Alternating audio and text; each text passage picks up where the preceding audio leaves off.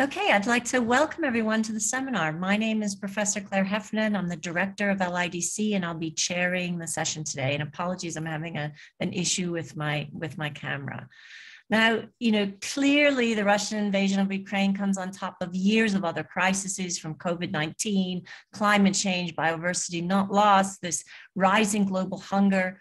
And obviously there's really an immediate and deteriorating humanitarian emergency in Ukraine. But our speakers today are going to talk about the domino effect, the implications of this conflict on global food security and ultimately on communities in lower middle income countries. Now, in the media, Ukraine is often referred to as a breadbasket, and that's within good reason. Ukraine accounts for about 10% of the global market in wheat. 40% of these exports go to the Middle East and Africa. Ukraine is a net dairy exporter, again, to the Middle East and Asia. So Ukraine has been a rising commodity producer in global commodity markets since independence. In the Black Sea region alone, I think exports at least 12% of global food calories, so including sunflower oil, maize, in addition to wheat. So FAO recently estimated that at least that this crisis could push from anywhere from 10 to 12 million people in Africa and Asia into hunger. And of course, that's just the tip of the iceberg. There's a much wider proportion of households that will be pushed into poverty. We know the La Nina effect and the Horn of Africa and the related drought is already having an impact on up to 20 million people that are going to be pushed into an ongoing humanitarian crisis. So it's clear that we're at this global food security precipice, and the Ukraine tragedy just might be the spark that tips us into this wider cascade of events of a global food crisis. So we're delighted to welcome two speakers from the International Food Policy Research Institute to take us through these issues in depth. And now our first speaker, Dr. Joe Glauber, is a senior research fellow at IFPRI, where his areas of interest are price volatility, global grain reserves, crop insurance, and trade. Prior to joining IFPRI, Joe spent over 30 years at USDA, where he was chief economist from 2008 to 2014. Now, as chief economist, he was responsible for the department's agricultural forecasts and projections. He oversaw climate change, energy, and regulatory issues. And he was chairman of the board of directors of Federal Crop Insurance Corporation. So we are absolutely delighted that he's with us today. So welcome, Joe, and the floor is yours. Well, thanks very much, Claire. And it's really good to be here. I think we were talking earlier that I feel like this has been almost nonstop since the 24th. And David, my co-author, and will be presenting in a bit as well, he and I had been watching the situation. It started to do a lot of work on Ukraine and Russia and what the impact of a war would be. Then about the time we were going to put out our first blog, we had the invasion happened. And so after frantic rewriting, it seems like it hasn't stopped since. Next slide. Next slide. So I think it's important to remember that even prior to the invasion of Ukraine by Russia, that prices were at nominal highs. We had really seen some big run up in prices from about midway through 2021, prices really started taking off. This was after recovery after COVID. And the price increases have been across the board. So cereal prices have been up, primarily wheat. Rice actually has been, rice prices have continued to be pretty moderate through this. But wheat prices, maize prices, dairy prices, whole host of agricultural prices were rising even prior to the invasion. Next slide. And since then, of course, they've since the 24th that we saw this big increase in prices. Wheat prices, if you were looking at the futures markets in those first couple of weeks after the invasion, wheat prices were up as high as 70% in the nearby contracts. They've settled down a lot, I think, although there's still a lot of volatility depending on what news hits the market each day, but prices have continued to be in the 20, 25, 30% range above pre-February 24 levels. Next slide. And again, I mentioned that prices had been high before. That's due to a whole range of issues. We had drought in North America last year that affected the wheat crop in Canada and in the northern plains of the US. We had a large drought in China, or excuse me, in Brazil this past fall that affected soybean, affected soybean production that just has been harvested and is starting to make its way into the market. And then on top of that, very strong demand. China had record imports over the last couple of years, broad-based imports, both meat products, but also feed grain imports and wheat and soybeans. And so inventory levels, if you look at the broad-based measures of what stocks are projected at the end of the year, we're coming into this year at one of the lowest levels that we've seen for the last 10 or 15 years. For corn and for maize and soybeans, probably the lowest level since 2011-13 period. And for wheat, the lowest since 2007-8, at a time when there were price spikes and the so-called food price crisis. We've also seen a rising energy costs, rising fertilizer costs. Again, all of this prior to the invasion. Next slide. So again, what was mentioned at the outset, Ukraine and Russia are the major wheat bread basket of the world. These countries were net wheat importers. I mean, that is something to think about. 30 years ago, during the breakup of the former Soviet Union, up until about 2000, they were still on net importing grain. And with investments and increased productivity in the region, they have become and regained their role as a primary breadbasket of the world.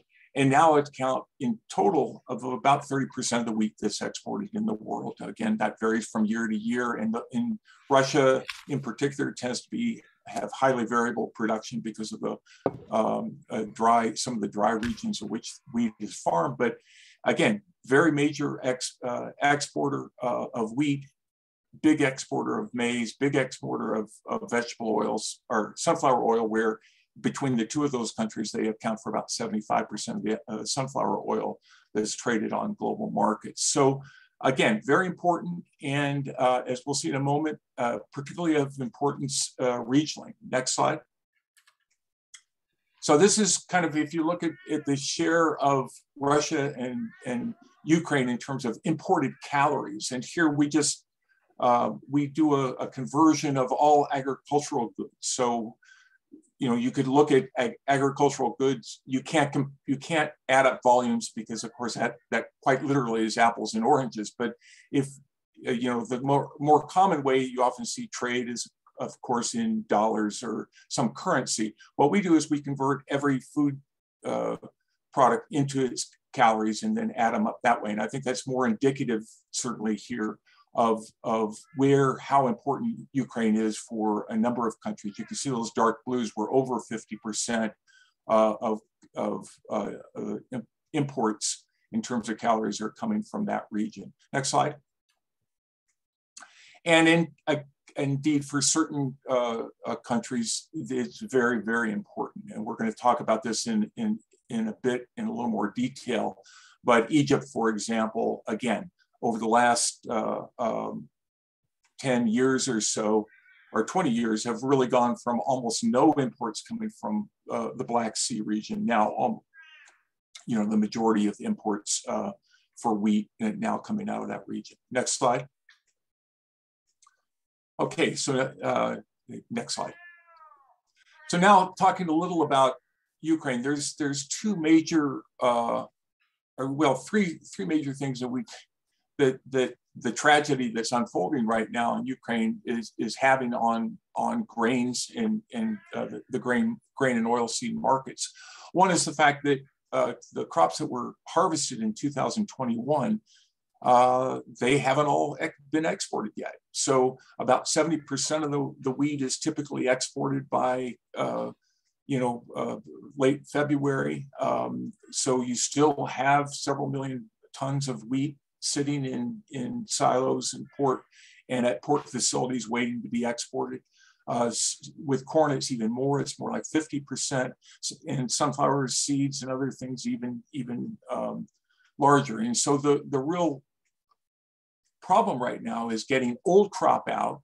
And on top of that, of course, we have a wheat crop that's planted in the fall in Ukraine and harvested in June, July. So the question is, will they be able to harvest that crop? Will they be able to get the inputs they need? Typically, this is the time of year where wheat would be, farmers would be putting fertilizers on crops. And then lastly, of course, the planning for spring planting and for crops like maize and barley and sunflowers. Those would all be going into the fields this month, next month, and there you're going to need inputs like fuel. A lot of the diesel fuel obviously is going towards military use. You have inputs like fertilizer. Most of that fertilizer comes from places like from Russia and Belarus, and then just the manpower, let alone the fact that so much of this is in occupied territories, and so. As the conflict moves east, you can see that a lot of the production is in that region as well. So these are really a big concern. Next slide, David.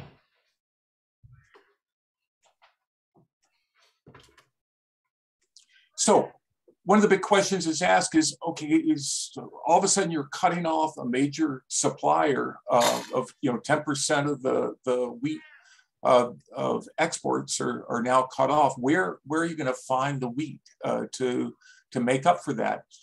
I think it's important to remember that about 60% of the wheat in the world that ends up in trade is wheat that comes from countries that plant in the fall and harvest in the summer. So that includes a large portion of the U.S., Europe, Ukraine, and Russia. We've talked about. And again, these are 60% is in the ground right now. So there's no way farmers can really respond to high wheat prices until we start seeing plantings again in the fall. And now the big question is, what's the size of the crop? How bringing those crops to the crops that are now emerging from dormancy, bring those to be able to get a good harvest from. We have another 20% of the crop that will be planted this spring, some of that in the US, some of that in Canada, some of it in parts of Russia, the far eastern parts near Kazakhstan, and Kazakhstan being the other big area of spring wheat. These tend to be areas that are pretty highly variable in yield. I might add the US ran a survey at the beginning of every March. They run a survey asking farmers what they intend to plant. So this is after the war had started, and we had already seen these really high prices spike for wheat. When asked how much more wheat would farmers plant in the U.S., the response was no more. I mean, they are gonna plant wheat, but no more than they planted last year, and that's largely because of strong prices for maize and soybeans, and the fact that fertilizer prices are also very high that we're going to get into in just a moment. Now, lastly, there's Southern Hemisphere. Argentina and Australia in particular, they contribute about 20% of exports in the world, and they too will be planting soon. They just harvested their crops. Both had very good harvests this year, and so hopefully we'll be able to make up some of the dent with those countries expanding production perhaps this spring. But again, it's just going to take a long while until, in particular, I think, until this fall planted wheat gets planted in the upcoming fall. Next slide. I mentioned winter wheat, this fall planted wheat. You can see sort of the conditions report here. This is on something called GeoGlam, which is a consortium of Earth observation scientists who put together crop conditions and monitor crops for along the lines, look at vegetative indices and other things. And so it's early, and it's in the Northern Hemisphere, obviously, you don't see much activity, except for the fact that the winter wheat crop is starting to emerge now. We have a very dry situation in the US. 36% or so of the crop is rated poor or very poor right now. It's still very early. I mean, wheat is a grass. If you get a little some rain over the next couple of months, you can help improve the quality of the wheat a lot. But right now, those areas are very dry. The forecasts are calling for continued dryness in those areas, and at least if you look at the historical record, if you look at the crop condition where it currently is, it in the past at least has tended to be highly correlated with below trend yields. So we'll have to see that. There's also dryness in parts of Europe. There's some concerns about the China crop, largely because it was planted late. But again, it looks like both those areas have had favorable rainfall, at least to date. The big concern, obviously, is Ukraine, and the fact that it's very unlikely that we're going to get much in way of harvest out of it. At least it won't make it to the market for it's just very uncertain because of the war. But again, dryness in places like the EU, dryness is in the US, and all this will be watched very, very closely. And I expect we'll see very volatile markets over the next few weeks as the markets are responding to weather forecasts and other sorts of things. Next slide. So the other important thing to remember is that wheats are very different. We tend to talk about it like it's one commodity, and yet wheat is used as a feed. It's used as the wheat that's used as a food, or there's very different types of wheat. You have the harder wheats and wheats like durum that are used primarily for semolina and pasta production. You have high quality, high protein wheats that are used for bread production. You have softer wheats that are used for cakes and breads as well. And so people, I think tend to forget. So when we talk about, well, where can these supplies come from? It also matters a lot in terms of the type of wheat. And so, pasta producers are looking for high quality durum wheats from around the world, like the northern plains of the US or Italy or other places. And so all this is a concern, but it is also a very important used for feed. So the European Union, for example, on average, consume about 40% of the wheat in terms of animal feed. So when you talk about the loss of Ukraine corn market to the EU, or the potential loss, those animal producers are looking for additional sources of feed. There's been some talk that well, at least the EU looks like they're going to allow imports of corn from the southern hemisphere, so Argentina and Brazil. But also, I think the wheat is going to be seen as an attractive feed. So all this puts pressure on wheat prices. Next slide.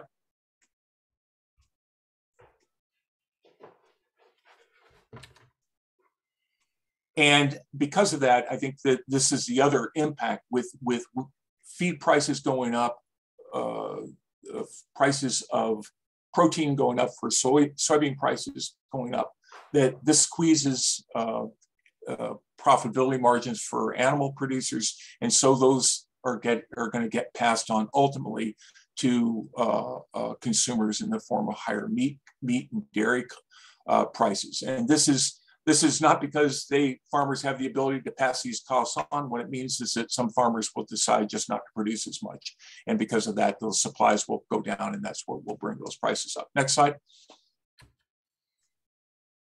Okay, David, I'm going to turn it over to you here. Thank you. Thanks, and good afternoon, everyone. I'm going now to move to the energy and fertilizer markets because they are also a part of the story, and they have already impacted prices today, but they will continue to impact prices in the future. So first graph just to show this significant increase since the beginning of 2020. And as you can see, energy prices and fertilizer prices are moving together. I will say a few words why they can move together. But you see this very sharp increase. And similarly, then for the food prices, we are reaching level in some cases that were equivalent to what we have seen in 2007, 2008. So very significant increase. And now, for several reasons, this trend is also accelerating with the crisis. So one of the reasons when the two are linked very directly is, for example, one of the key fertilizer that is based on nitrogenous product. So fertilizer that you will see like ammonia, urea, and the like are mainly processed through natural gas. And even before the crisis, in particular in Europe, you have seen this significant, since early 2021, increase. And because you can not perfectly integrate natural gas market, and the only way to basically connect the US market with the European market is through liquefied gas, you have this disconnection. And as of today, people try to bridge the gap and trying to bring more liquefied natural gas to Europe. But de facto, the price of natural gas in Europe has been 5 times higher than in the US, and meaning that the fertilizer price have been higher. But exactly as Joa said for the livestock and the feed market, you also just have a number of producers that stop to produce when the input price is too high. So in the UK, for instance, at the end of last year, several fertilizer plants have stopped to operate until the government tried to intervene and basically subsidize them, not only to produce fertilizer, but also to produce carbon dioxide that is used for a number of companies in the food system, by the way. So there's a lot of intricacies here. But even last month, when we had this discussion of lack of fertilizer and very high fertilizer price, one of the big fertilizer company, that is Yara, has announced that they will stop operation in France and Italy just due to the fact that natural gas was too high, and so they cannot remain competitive in this part of the world on that. So clearly a link, and also an impact that can be differentiated across region. Now, if you go to the other type of fertilizer, actually on this slide, in the lower part of the slide, you see how much of each type of fertilizer, at least for this product, is traded globally. So you see that for urea, for instance, there is just 30% of urea that is traded globally. And there's a lot of domestic production, mainly because you can make it from natural gas basically everywhere, or also from coal. But for the other type of fertilizer, in particular the one linked to phosphate or potash, because there is a much stronger mining aspect of them, and that the resources are unevenly distributed on Earth, you have a much higher concentration. And what you can see on this slide now, if you just take the case of potash, is that Belarus and Russia represent, when they are both combined, 41% of the global market of potash. And of course, that's based on how they have been at the center of the invasion of Ukraine.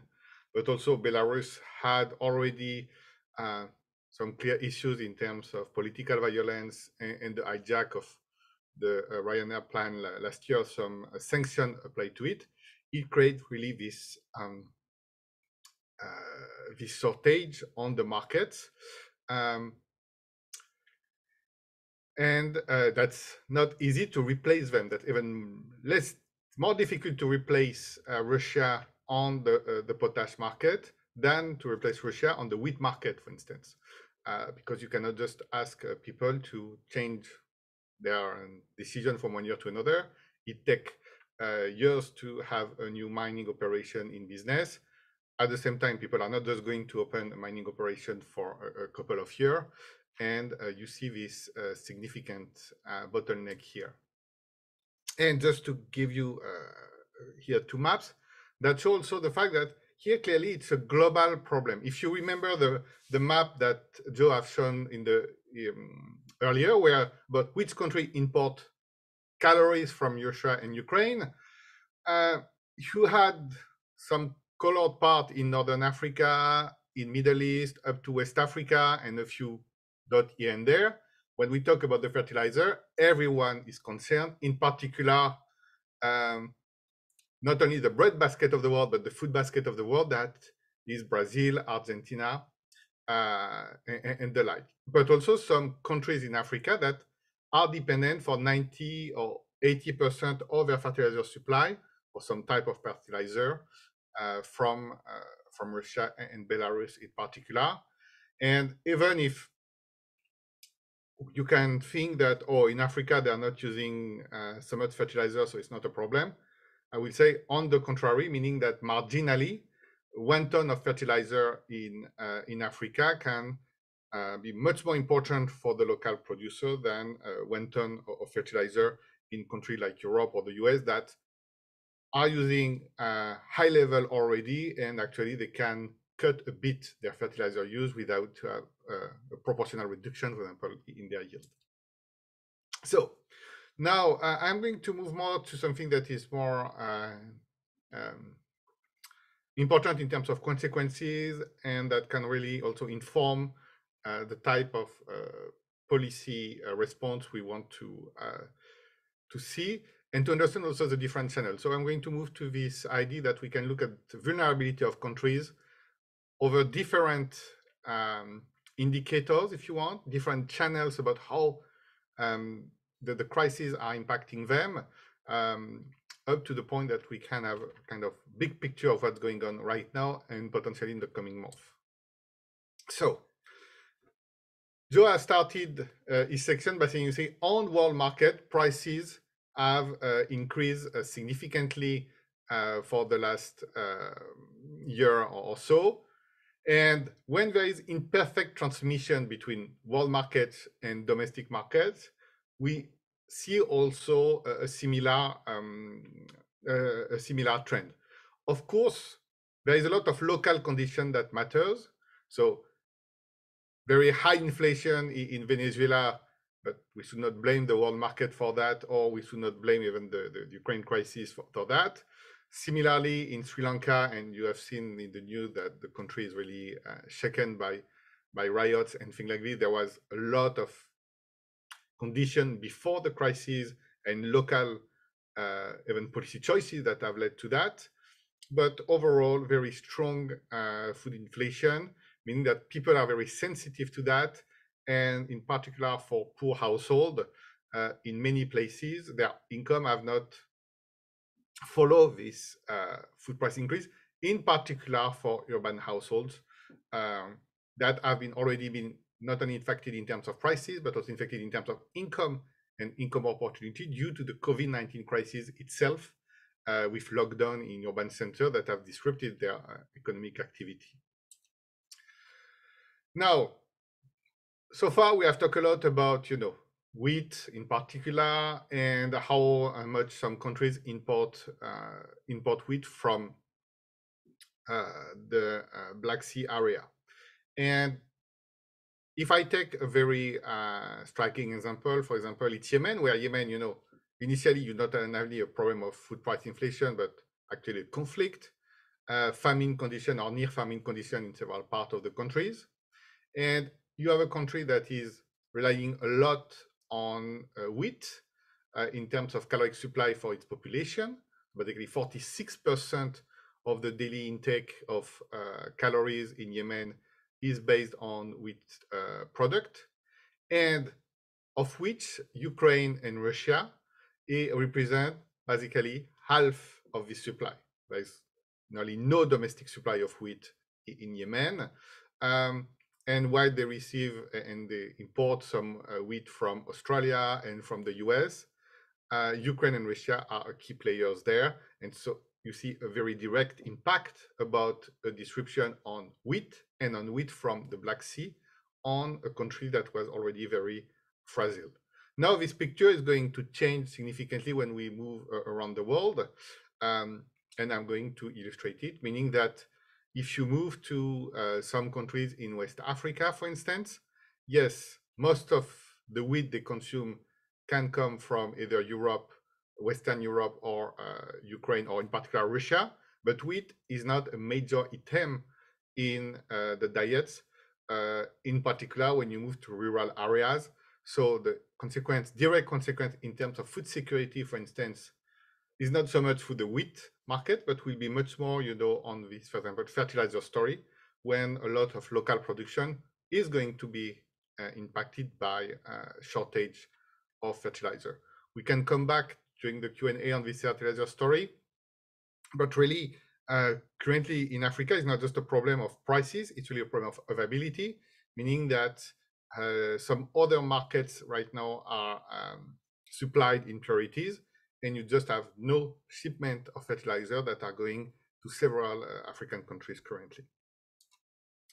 So as I've said, now if you look at the big pictures and the caloric dependency coming from Ukraine, Belarus, and Russia, so in terms of calorie, Belarus doesn't really matter, but because it's part of the conflict and the sanction, I have included here. When you see it as a share of not just the imports, but also the overall domestic supply in terms of and actually domestic consumption in terms of food. And on this map, then of course, we have the same situation with Egypt and with Yemen. You start to also clearly see Sudan, and country like Mauritania. You have some country also in Central Africa that are exposed, and a region that we may forget sometimes, but also it's the rest of the Caucasus and Central Asia. And here, the fact that Russia economy is currently obviously hurt by the sanction, but also that Russia is implementing export restriction, and I will come back to that specific channel. You have other part of the world that is going to be in a very dire situation, and even if they do not face major hunger problem, actually they face a number of nutrition problems that will be worse with this current crisis.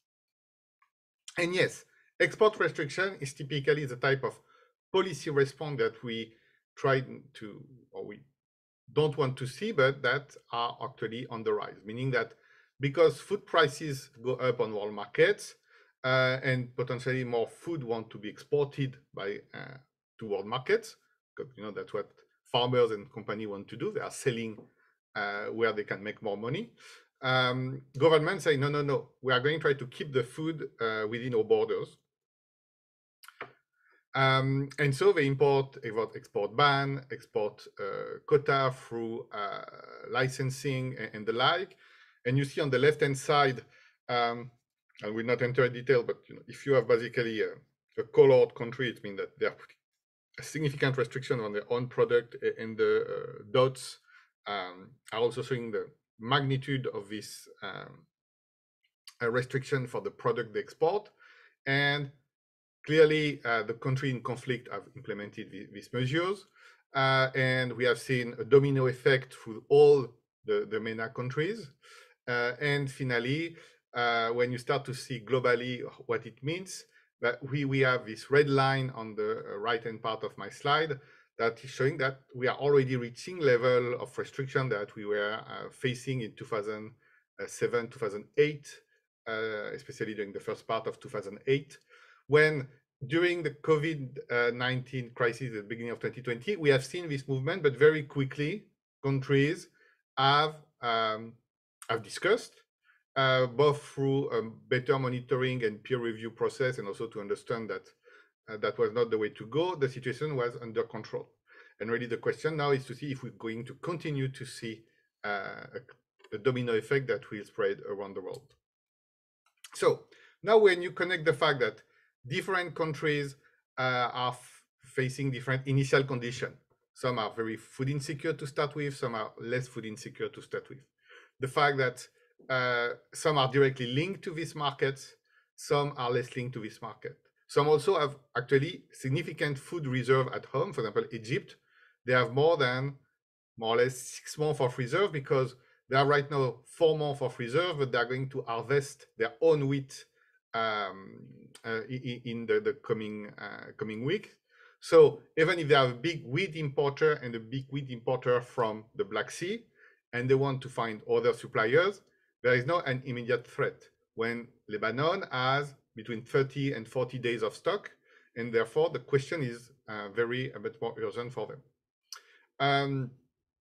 Then you have countries that also are not really buying on the Black Sea, but just buying on food markets, world market, and face higher prices, and some countries that actually also are victim of a domino effect coming from the export restriction, meaning that, oh, normally I buy my stuff from Argentina, and now Argentina is paying an export restriction in reaction to the rising food, the world prices and the disruption coming from Ukraine, and I am more in trouble.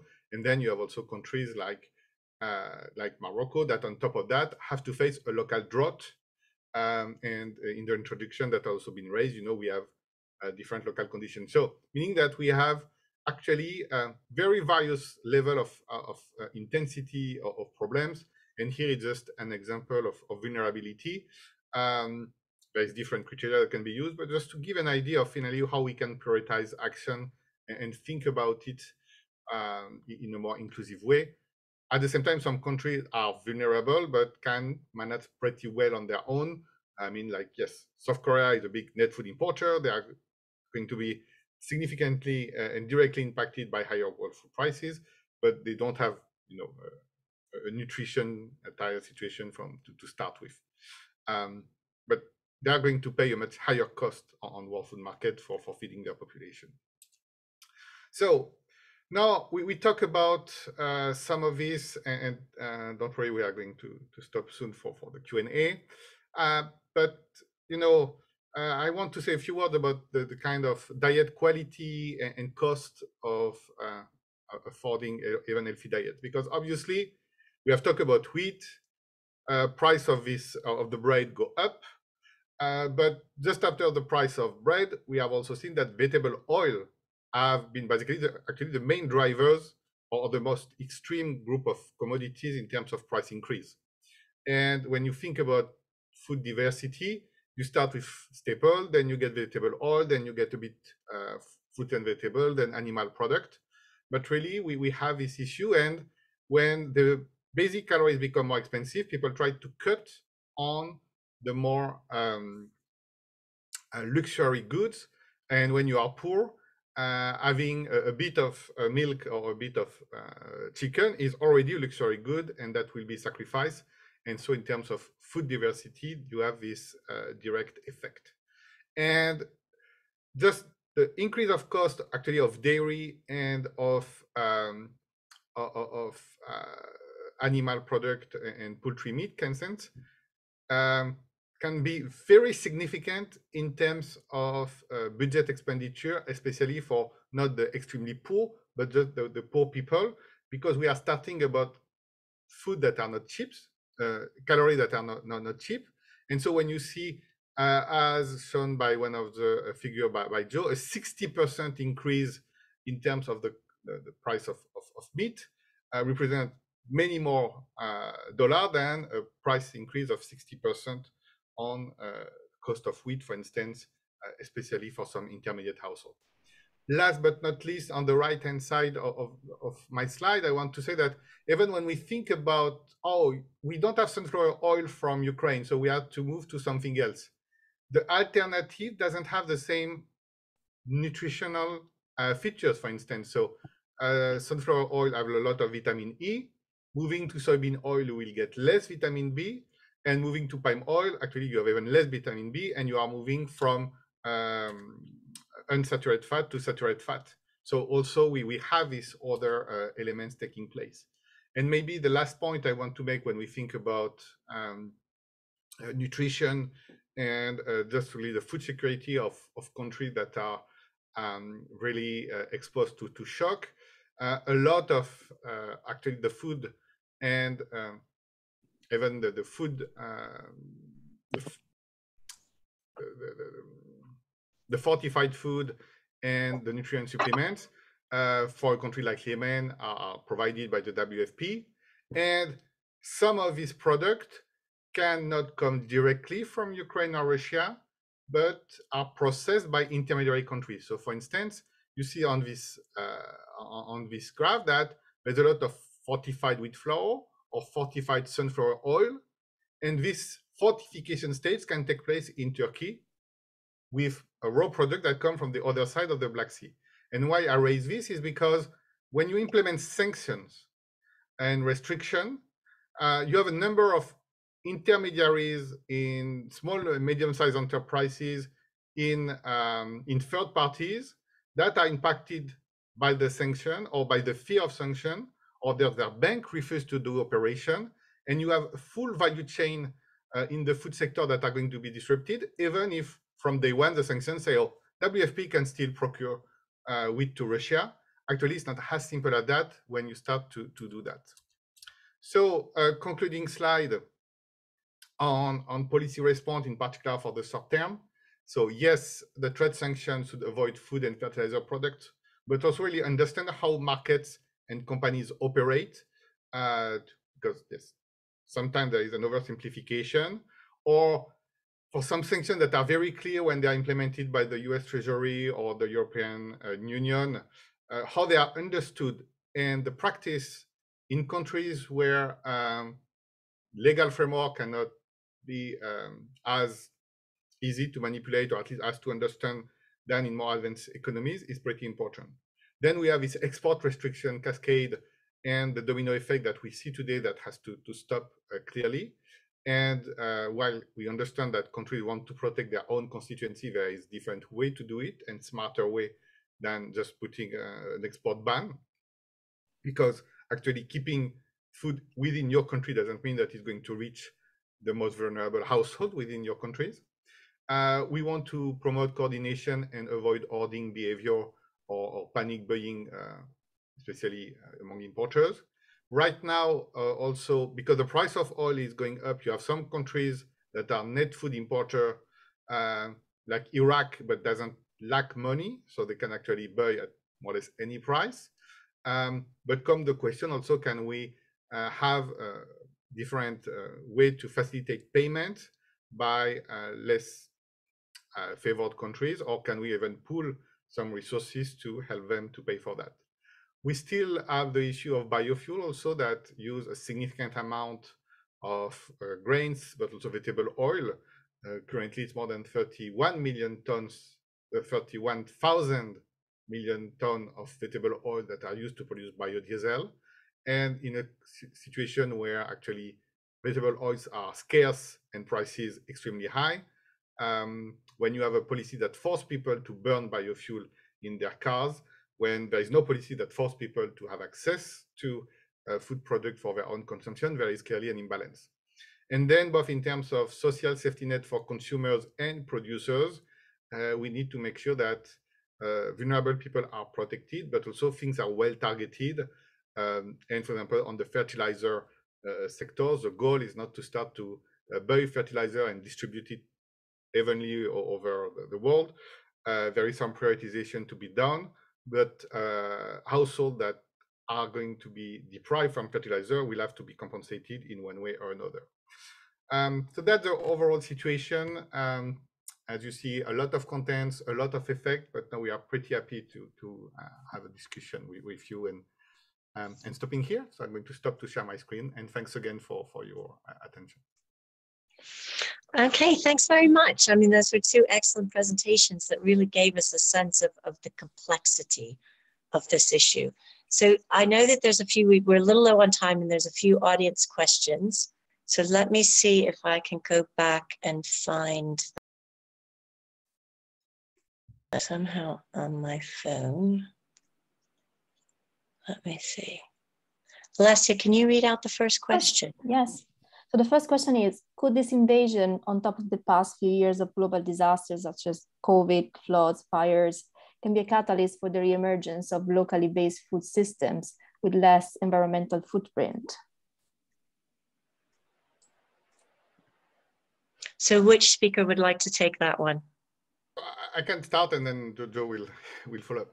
So I think that obviously having less environmental footprint is important. Now, the idea of locally based food system are better.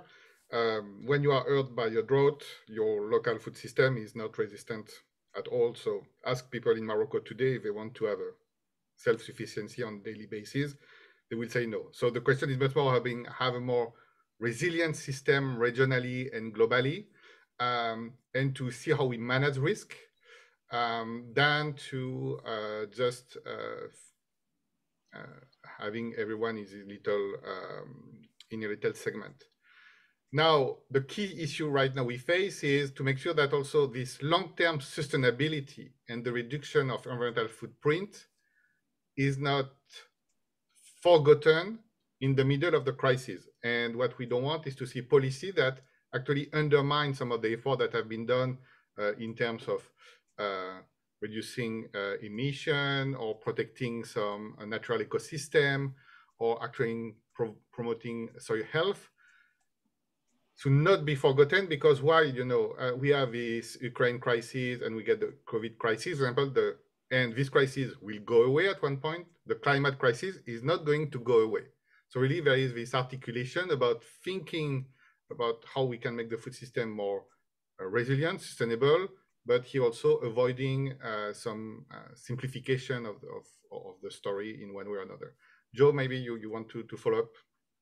Yeah, and it's just to kind of echo a little bit what David said, and frankly, I think that, for all the problems, I think that supply chain issues that emerged during COVID and now with this crisis, frankly, the system is remarkably resilient. I mean, these countries that are sourcing so much of their grain from Black Sea are right now finding other suppliers.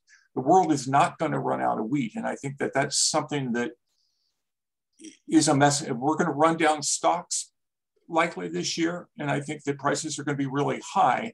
And that points towards how to help the most vulnerable in this sort of situation. But it's not for the fact that they won't be able to get wheat. They will be able to get wheat, but it's going to come at a price. And I think that means targeted consumer subsidies, well-targeted consumer subsidies, because you don't want to just, for those who can afford those sorts of things or can switch to other sources of calories, I think that's, that will happen. But for those people that are heavily dependent on wheat and I think they will need humanitarian assistance in some cases and certainly targeted subsidies. And again, the poor countries won't be able to afford that nearly as much as, say, a middle income country like Egypt. But okay, thank you. And now let's see if we've got our next question, please. Yeah, sure. I go ahead. After disasters such as this, how long is it anticipated before a local food system can recover? And when it does, will it be the same or will it have significant changes occurred due to the gap in the market? Well, first, let me address Ukraine, which I think is the big issue in one sense. I mean, maybe that's not really what the question's about, but there, I think there's a very real question about how fast that recovers. And right now, the big uncertainties, obviously, and I think that it's easy to sort of tumble to a worst case scenario that we're not going to see much of that wheat being moved and other commodities move into the global market this year. Hopefully, the war is resolved quickly, but there's already been a lot of damage to infrastructure, the port facilities. I was talking in the conference yesterday with people in Ukraine talking about how difficult it was that they are moving a little bit of grain out through Romania, out through Gdansk and into the Baltic Sea, but that comes at a huge cost, and the system, the infrastructure just can't handle replumbing all of the grain and oilseed trade out through the West, as compared to where all the rail lines and everything else now funnel down through to the Black Sea. And so that will take adjustments, and hopefully instead what we'll see is return to a more normal situation and the ports regain, and that Russia and Ukraine will continue to be big providers for the rest of the world. Maybe just to quickly follow up, when we go beyond just Ukraine, I think that, you know, the capacity of countries to protect the poor household, but also a lot of small and medium enterprises that are really the, I would say, the core ecosystem or food system is very important. So, you know, if you go through the crisis and you manage to protect all the small companies producing food, if you're in the developing countries, also some of, you know, the street vendors, and in some cases also there's a big gender dimension. And when the situation go back to normal, all of these people are still in business or can operate, then it's like the crisis has not really happened, except for some people that have maybe deprived of some key nutrient during this crisis. Now, if you really have created long-term damage in this economic tissue, then you may much more time to recover. There's other question that can follow up on that, so I stop here. Okay, great, thank you. Can I just pipe in with Chair's prerogative here for a question? You know, in 2008, it wasn't that we didn't have enough grain, it was that countries were hoarding grain. Now, do you see another scenario like that happening, or do you think that this is going to be more of a blip and that we're going to be able to accommodate these supply chain issues with Ukraine? Yeah, I think that's a great question, and the huge unknown at this point. You're absolutely right. 2007, 2008, you know, we saw very, very high prices for a lot of commodities, but wheat and rice really were the ones that got a lot of the attention, particularly wheat early on. And wheat was entirely due to the fact we had 2 back-to-back droughts in Australia. So there were a lot of supply issues involved with the wheat price hikes that we saw in late 2007, 2008. And particularly, as I mentioned earlier, the types of wheat. So the really hard wheats that there was just a real shortage at one point. In the US, for example, wheat was going over, the futures markets were over $20 a ton, or $20 a bushel. And you haven't seen those prices nearly that high yet here during this crisis, thankfully. But also it was all those export restrictions. So countries like India put on export restrictions on wheat. Russia had export restrictions. Argentina, you know, all these big suppliers. And remember that chart I showed where the potential wheat could come from. If you start shutting those off with export restrictions, you can really make a bad situation very, very much worse. In the chat, I put a link to a tracker that David has developed that scrapes all the data on what restrictions are being put on exports at the moment. And there's a nice piece in that tracker. You can go back and look at and compare that to 2008 in terms of you know, how much food is there, what sort of impact there is on food traded in the world in terms of what percent of global kilocalories are involved and other measures. So it's very instructive. But thus far, the good news is that India this year, instead of putting on a ban, has said that it could actually export maybe 7 to 10 million tons of wheat, which would help make up the difference. Argentina, I think, it will be interesting to watch because they have had in the past export bans, or they put in restrictions on beef exports at the end of last year. They currently have registrations, which are restrictions of sorts on vegetable oil or on soybean oil and soybean meal. And so hopefully they won't put anything on wheat, but loss of Argentine exports would be, again, another gap to fill up. And remember, we do have restrictions on exports coming out of Russia, and Russia has been probably the most active user of those sorts of policies over the last 10 years. David mentioned that they have export bans on movement of wheat, actually the other way through Kazakhstan and into Central Asia. And that's largely to prevent leakage. They have an export tax on wheat, and they were concerned that people would try to funnel grain out through the east. And so again, these are all things to watch, but the lessons of 2007-8 was, you're right, that there were supplies out there, but when you start locking them up by hoarding them for your domestic, to sort of calm domestic markets, you export all that volatility onto the rest of the world.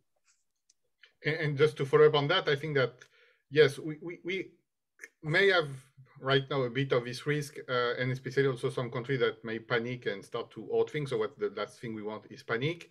But the key story here also is that that's governments and basically public power that are creating a lot of this problem. And sometimes you will see discussion, oh, that's a speculation, you see private companies. No, the people hoarding and creating an artificial shortage on the markets were government and hard governments today.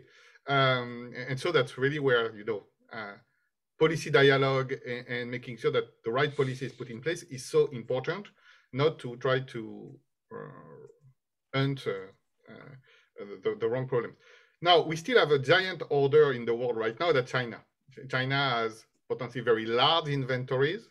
Of course, there's uncertainty about the exact amount, but the kind of official number that circulates is they have more than 1 year of stock for wheat, for instance, and they still continue to buy on world markets.